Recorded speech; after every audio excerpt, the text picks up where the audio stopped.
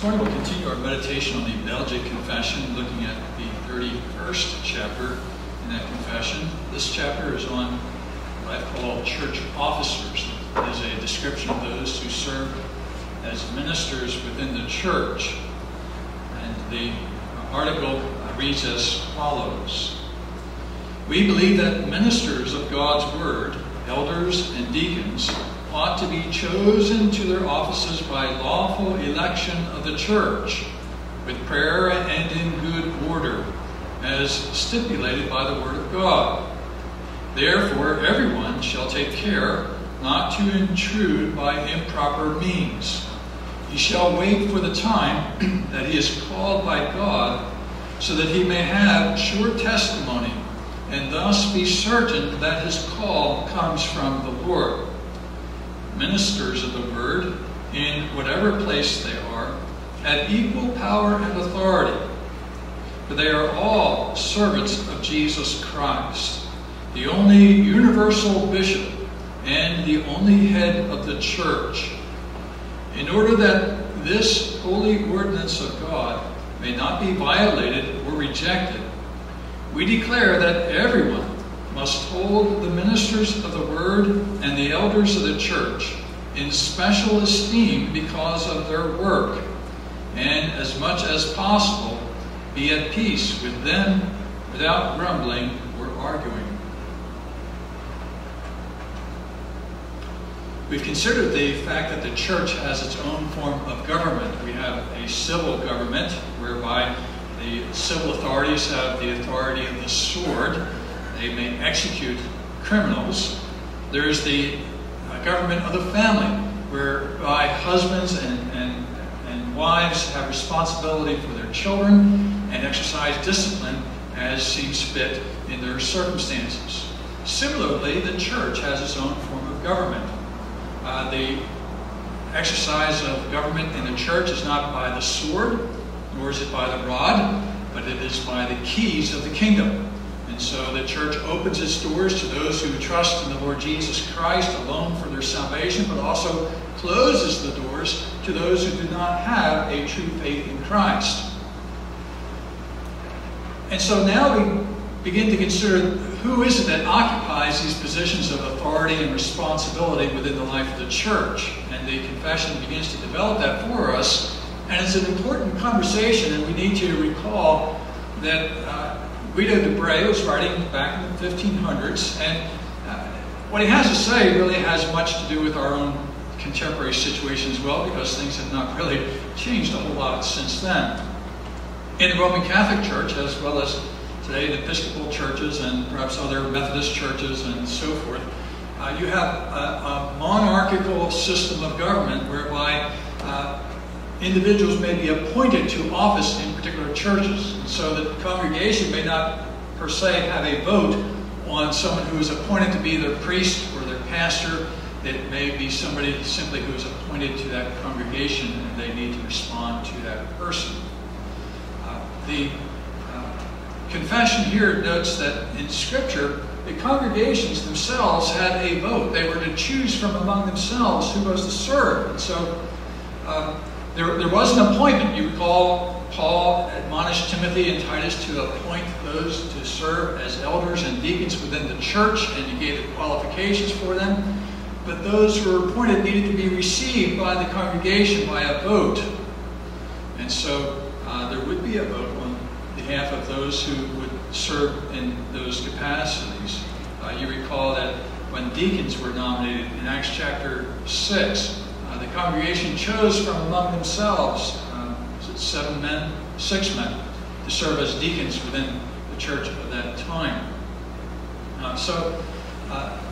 That was the way in which pastors and elders and deacons are appointed within the life of the church. The congregation has a say in who it is that will serve in the life of that congregation. And so we do not agree with the Roman Church that the bishop or the cardinal or even the pope appoints somebody to a local congregation or anything like that. Continuing on, the those who would serve in the church also must not simply run into office on their own, as though by their own appointment they have the right to be called pastor or elder within the church.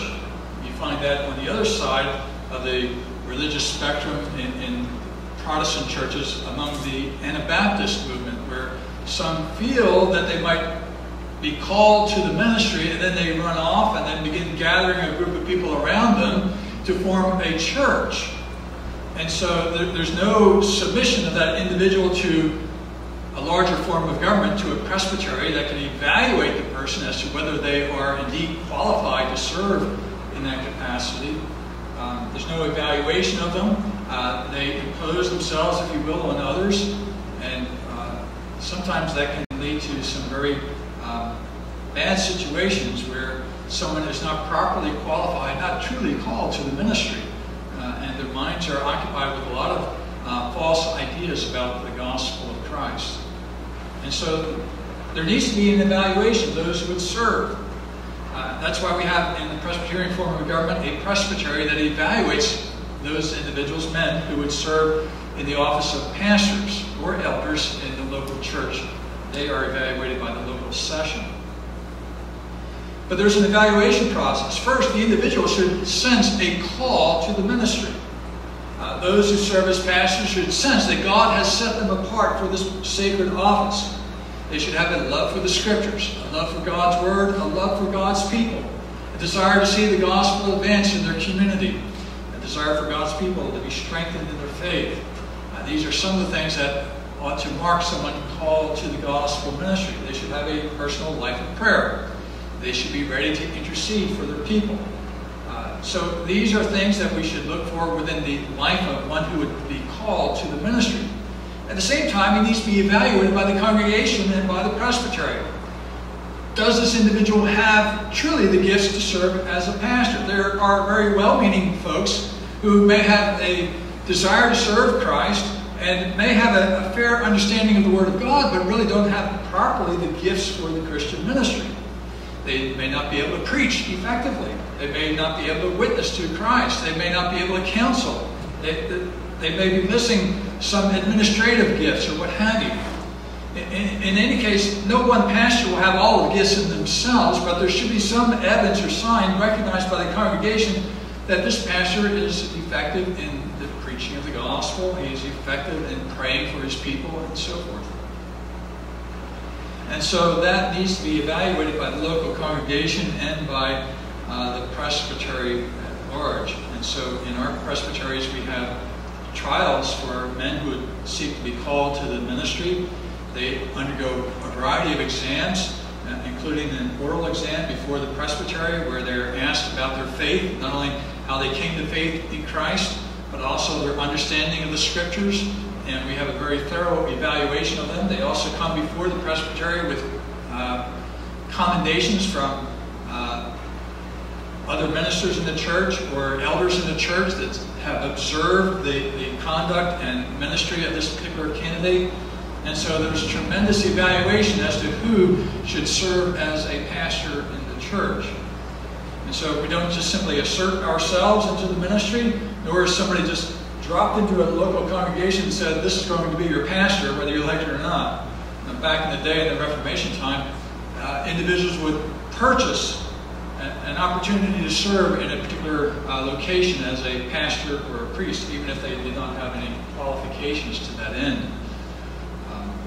So that was a great problem. And the confession writes out, or is written in part to counter that. Ministers of the Word, in whatever place they are, have equal power and authority, for they are all servants of Jesus Christ. There is a hierarchy within the Presbyterian Church, local congregations, the Presbytery, and the General Assembly, but we're all equal in terms of our ability to vote. We have one vote. Whether I serve on the session, in the Presbytery, or in the General Assembly, I have just one vote. The individual who leads the Presbytery or the General Assembly, the moderator, if they vote at all, just has one vote to add to the number. So there's no one particular minister who's greater than another in that respect. Now, some have special gifts, some are uniquely qualified, some do extremely well in particular aspects of the ministry, but we're all servants of Christ Jesus. And we don't have pastors or priests, bishops, cardinals, and a pope, that kind of an arrangement. Christ is the bishop of the church. He's the one who is our overseer. And so it's to him that we appeal. And finally, the article concludes by reminding us of our responsibility, all of us, to hold ministers of the word and the elders of the church in special esteem because of their work. We are admonished by the scriptures to obey our elders, to submit to their leadership as they serve us in the Lord, as they follow scriptures and admonishing and counseling us. We should respect that and submit to that, not because of that particular individual, but because of whom they represent, Christ himself. They are ministers of the word. They don't just simply impose their own will upon folks. That they should never do that. But always root their instruction and discipline in the word of Christ. And so they should receive high regard within the life of the church. I would note that in looking at the world around us today, there's a fair bit of hostility towards pastors and the pastoral role. I've seen folks online decry the presence of a paid clergy, as though Paul didn't say that the worker is worthy of his wages. And I've seen some who decried scholarship within the ministry as though it was something that was polluting and corrupting, and so they assert themselves or somebody else that they prefer instead. We need to be very careful about those kinds of things. Recognize Christ's gifts to his church. Christ himself gives pastors and teachers and elders into the church, and we should receive them with thanksgiving and support them in their work through prayer and encouragement, and make their labor a joy for them.